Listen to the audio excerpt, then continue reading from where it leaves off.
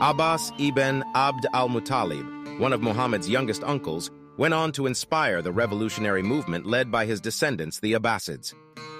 Empathizing their due right and rightful claim to the caliphal throne, currently held by the Umayyad dynasty in Damascus, the enigmatic Abu Muslim played a crucial role in orchestrating the plot to overthrow them, employing meticulous planning and astute political maneuvering to undermine Umayyad authority and establish Abbasid rule. The emergence of the Abbasid Revolution in the hinterlands of the Caliphate's province of Khorasan in modern-day Iran gained significant momentum by the year 747 with the help of Shia Arabs and local Persians. By the 8th century, the Umayyad Caliphs established a dreadful reputation for being ruthless, impious, and cruel. During the 92-year reign of the Umayyads, the emphasis shifted from Tawheed, the all-encompassing component of the Islamic faith, to money and power. The caliphs lost their spiritual claim to rule as they grew more preoccupied with collecting taxes to fund their lavish lifestyle. With this backdrop in mind, it is easy to see why the Umayyad Caliph, Marwan II, ordered the capture and killing of Ibrahim, head of the Abbasid clan, to curb the Abbasid movement. This deed, however, only fueled the determination of Ibrahim's younger brother, Abu Abbas, who took command and promised vengeance. In 750, the bulk of the Abbasid armies, led by Abu Abbas, attacked Marwan's army near the Greater Zab River. The Caliph's army left the battlefield in terror, handing the Abbasids a decisive victory. Marwan was finally apprehended and executed, along with the great majority of his Umayyad family, who were also apprehended and killed. Only the young prince Abd al-Rahman fled and took control of Umayyad al-Andalus in Spain. In the city of Kufa, Abu Abbas as-Safa was proclaimed caliph, gaining control of the caliphate once held by the Umayyads except for the empire's westernmost holdings. Before the year 762, the Fertile Crescent's rivers and floodplains were home to the capitals of various empires, including Babylonia and Ctesiphon. Under Al-Mansur, the second caliph of the Abbasid dynasty, Baghdad, a Persian hamlet on the Tigris River, was chosen as the capital of the Abbasid Caliphate. The construction of Baghdad, known as Madinat al-Salam, or City of Peace, involved the creation of a circular walled city referred to as the Round City.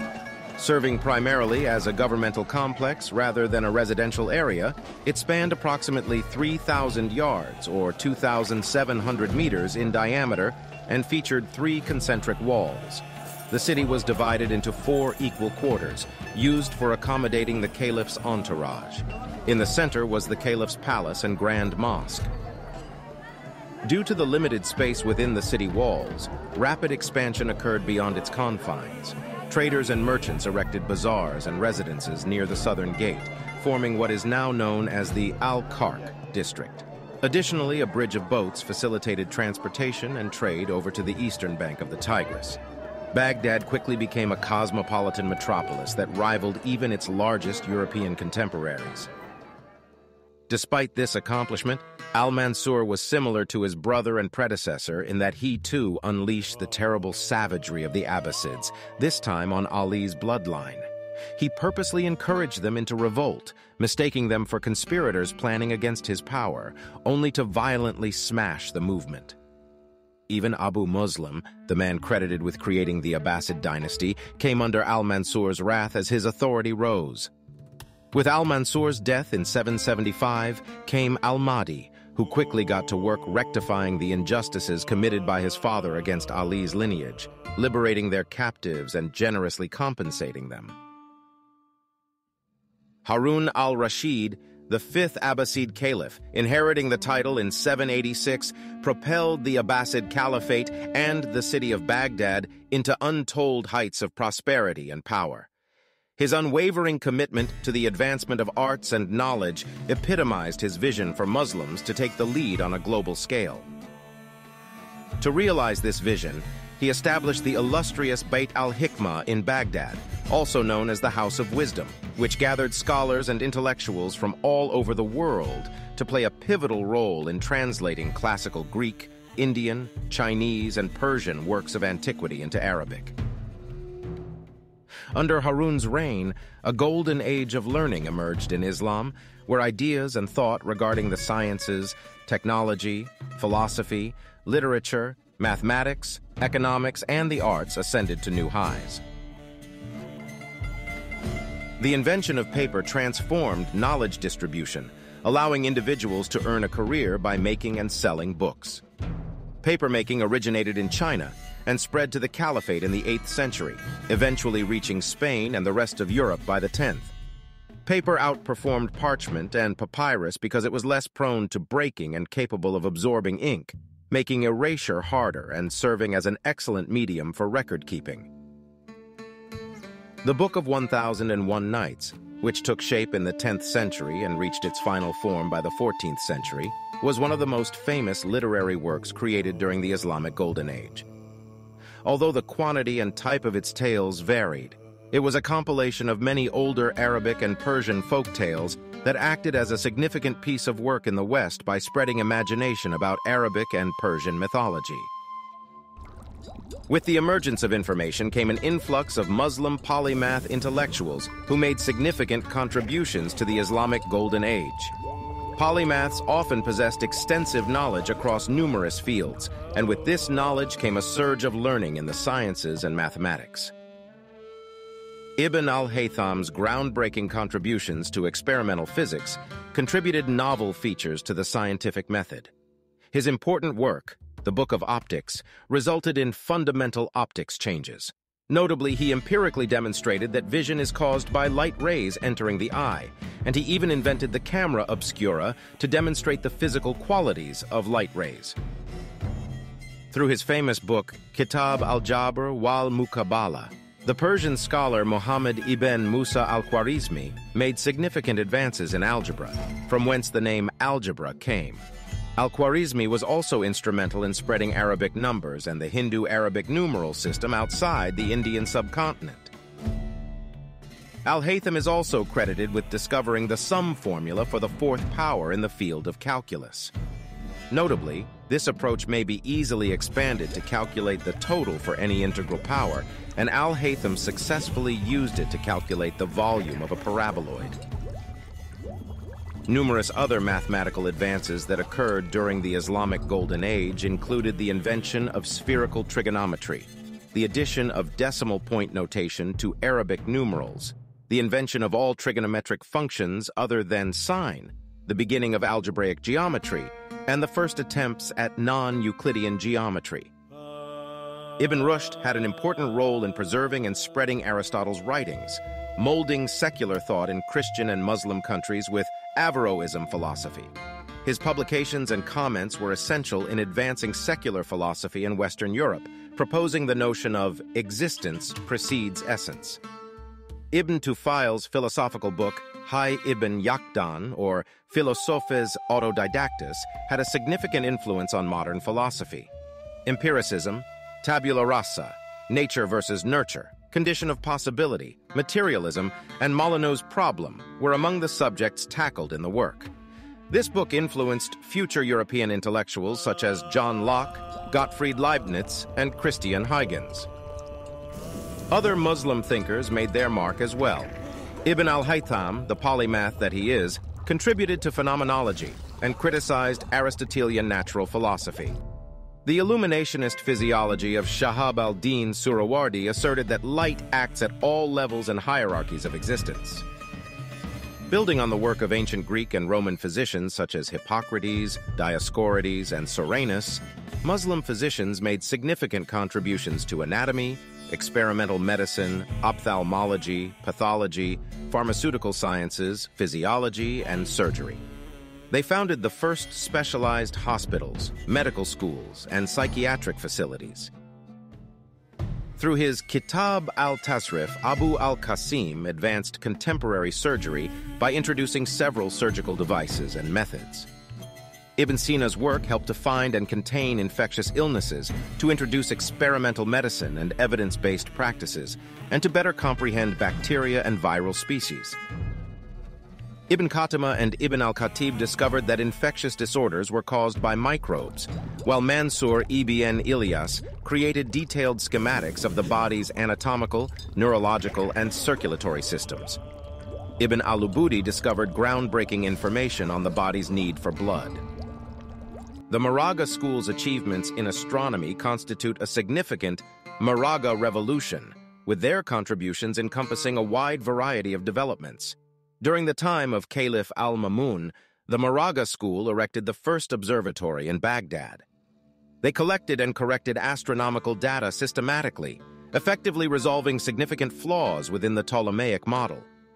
Their foresight established the groundwork for astrophysics and celestial mechanics, unveiling the basic rules that govern celestial bodies and Earth.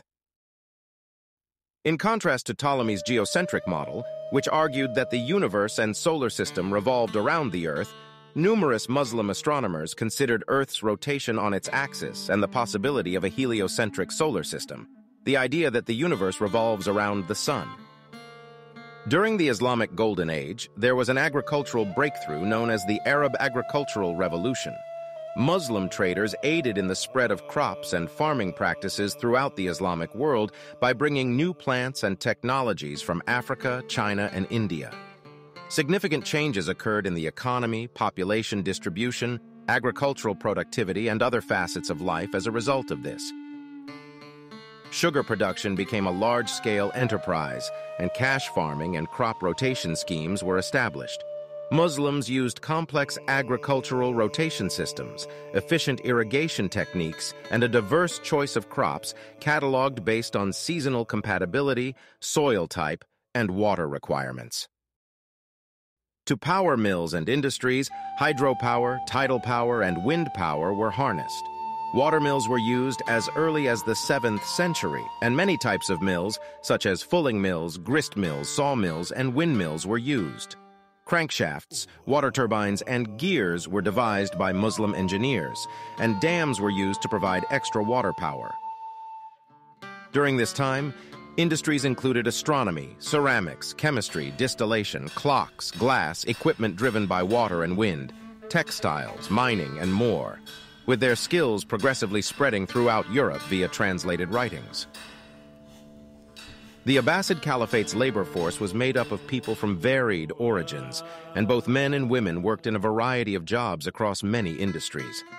Slavery played an important role in the Islamic world's economic life, with slaves working in salt mines and plantations, household chores, and military and civic duty. With all of this wealth being created, a market economy and merchant capitalism emerged. The adoption of a uniform currency, the dinar, enabled the widespread usage of many business strategies and organizations.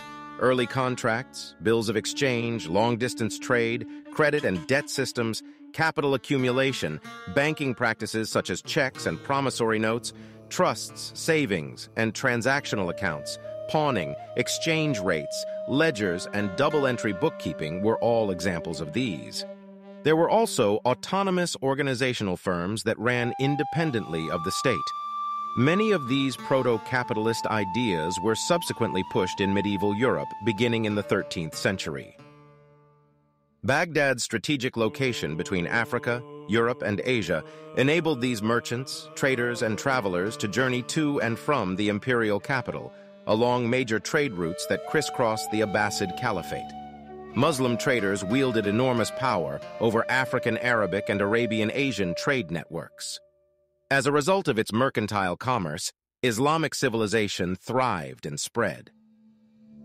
Merchants conveyed commodities, beliefs, and ideas from the Islamic Golden Age to China, India, Southeast Asia, and Western African kingdoms, and returned with innovations. Sufi missionaries also played an important role in the growth of Islam by spreading their message to these parts of the world. However, the seeds of the Islamic Golden Age's demise, and therefore the Abbasid Caliphate, were sown by its first patron's style of governing. Harun delegated control to educated and competent persons, while he was busy laying the foundations of the Caliphate's prosperity. As a result, power dynamics shifted dramatically. While the caliphs had previously exercised unrivaled rule over the whole Islamic realm, this changed when Ibrahim ibn Aghlab, a seasoned statesman, suggested to Harun in the year 800 that in exchange for autonomy, he'd have Ifriqiya be handed to him and his family as a principality, while also vowing loyalty to the caliph and giving an annual tribute. Unbeknownst to Harun, accepting this deal laid the stage for a protracted period of disintegration. Harun also faced a new significant challenge in his family, developing a succession strategy. While he preferred Al-Amin, he sought to spread authority among both of his sons, naming Al-Mamun as a junior ruler and designated successor. Unfortunately, this strategy was doomed to fail. The Fourth Fitna erupted following Harun's death in 809 and spread throughout the caliphate, plunging it into a state of turmoil. Initially, Al-Amin had the upper hand, but he lost significant defeats, leaving Baghdad as his solitary stronghold. After a protracted siege by Al-Mamun's soldiers, Al-Amin chose to surrender. However, while in prison, he met a cruel end at the hands of renegade Persian troops. Deeply resentful at his brother's murder, Al-Mamun adopted Al-Amin's boys and swiftly pursued justice against the perpetrators. Al-Mamun, who ascended to the caliphate in 813, reigned over the peak of the Islamic Golden Age. However, this period was brief. Despite his father's greater enthusiasm for the arts and scholarship, Al-Mamun's tendency towards social rationalization, including the problematic proposal of rewriting or modifying the Quran, defied many Muslims' basic beliefs. After Al-Mamun's passing in 833, the seeds planted by Harun began to sprout. The Abbasid Caliphate experienced a prolonged period of degradation. Al-Mamun's immediate successors, Al-Mutasim and Al-Wathiq, were the first to experience it. The collapse of their temporal power began with Al-Mutasim's decision to include non-Muslim Berber, Slavic, and Turkish mercenaries as personal bodyguards. While these warriors were converted to Islam, the empire's uniting temporal foundation was eroded. As a result, several military generals quickly seized control of the caliphate by assassinating any caliph who rejected their demands. When the 10th Abbasid Caliph, Al-Mutawakkil, was slain after a Turkish-instigated court coup d'etat in 861, Abbasid control was destroyed. This incident gave the Turks unparalleled authority over Al-Muntasir, Al-Mutawakkil's son, who was installed as a mere puppet on the throne but died soon after. Political anarchy in Baghdad was combined with the fact that regional governors increasingly sought to establish hereditary positions, therefore demanding more autonomy. The Shia Idrisids rose to prominence in Morocco in 793.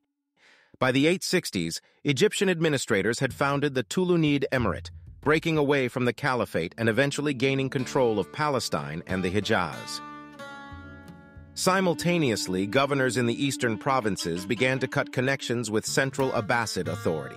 In the 870s, the Safarids of Herat and the Samanids of Bukhara seceded, attempting to establish a unique Persian culture and rule. By the year 900, the Abbasids controlled only central Mesopotamia.